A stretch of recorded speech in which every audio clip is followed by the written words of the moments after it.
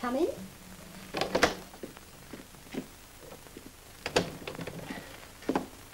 Oh, how very nice to see you again. I didn't realize that you'd both, shall we say, anticipated the ceremony. Won't you have one of my cigarettes? Yes, you're quite right. It isn't mine. To use a popular expression, I pinched it. You must come up and see my collection. Aren't you very afraid of the police? No, but I don't care to meet them socially. As a class, they bore me. You see, Miss Summers, I'm one of those people who, shall we say, live on their wits. My wits are very sharp. I advise you very strongly to think twice before cutting yourself on them. Of course, you're like all blackmailers. My dear Miss Summers, what a very ugly word. You've quite shocked me. You're like them all.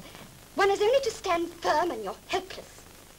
You're playing a game of bluff and you know it. Go on. If you don't clear out of this room in 2 minutes, with the promise that Frank will never see you again, I'll go out and ring up Scotland Yard. Go on. You've been to prison yourself once. I'm 25 years old, Miss Summers, and I've been to prison 4 or 5 times. I really can't remember which. You see, I'm a wrong 'un by nature, and I'm not really happy unless I'm up to what the governor used to call my tricks. My father, a charming old gentleman, you'd have liked him enormously. Then I'll go to him. Well, unfortunately, you see, he's not accessible at the moment, owing to not having quite finished serving a life sentence. Won't you really smoke?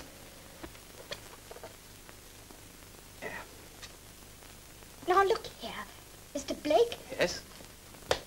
If I go to the police Yes? and tell them that you're blackmailing Frank, think what you've got to lose. I have nothing to lose.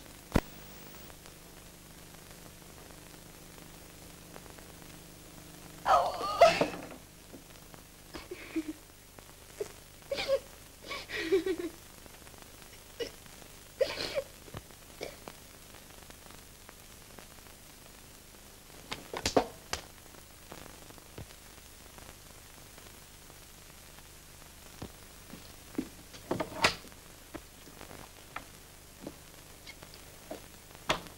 He's one.